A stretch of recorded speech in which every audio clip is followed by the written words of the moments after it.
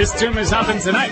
It's crowded. There's too many of us. You can't have too many. Growth is good. In fact, unrestrained growth is the philosophy of the cancer cell. We're using up resources that other cells need. Other cells? Like spleen cells? You value spleen cells over cancer cells? No, Other cells wouldn't have any value without cancer cells around to appreciate them. But what about... Cancer cells are the pinnacle of evolution. We're not like other cells. We can think. We're more successful because we're smarter. You know, sometimes Hey, the show's starting. Good evening, ladies and James. Especially James.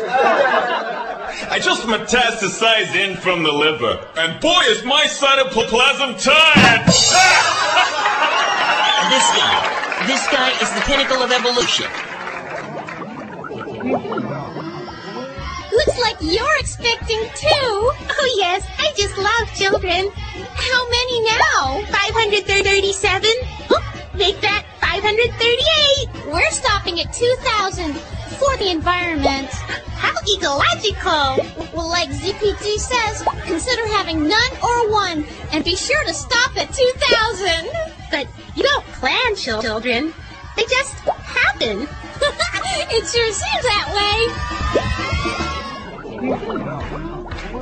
What do you mean, not reproduce? How many billion more cancer cells do we need? If smart cancer cells like us don't reproduce, then we'll only have dumb cancer cells. Things will just get worse. But the body can't handle this many of us. Of course it can. Cancer cells are just as natural as any other cells.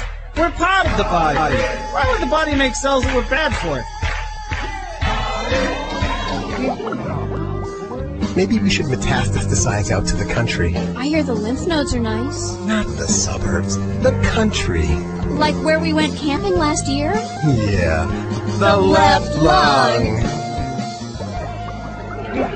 You need to get out more. Get out where? It's like this everywhere. Listen to him. He lives in a tumor and he thinks the whole body is overpopulated. It so happens that the body's entire cancer population could fit into just one nostril. That leaves a whole other nostril free. Metastasis is our natural biological function, our manifest destiny, if you will. It's survival of the fittest. It's a family tradition for me. My great-great-grandfather fed our living tradition. When this host is consumed, we'll find another one, or its economic equivalent. You know, sometimes I think all the cells in the body form one big organism, and that organism has a soul, and it can feel what we're doing to it. You and your crackpot New Age theories.